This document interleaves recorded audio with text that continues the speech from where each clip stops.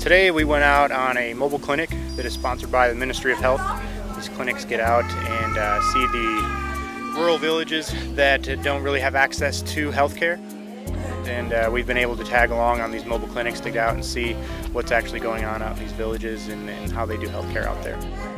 We're looking at how we can partner with their doctors, how we can partner with their nurses to provide better care and learn from each other. What are you eating? What do you eat for dinner?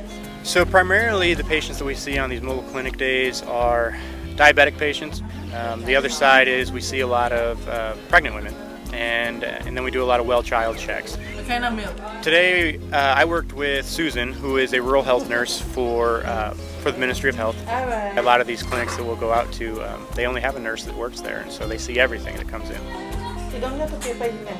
This is our 5th mobile clinic that we went on today, and they've all been very different. Today we were very stationary. Some of the other mobile clinics will be very mobile, lots more house calls. At the end of the day, it's a lot of thinking back on where are the opportunities from a public health perspective, and working with the host nation nurses and providers.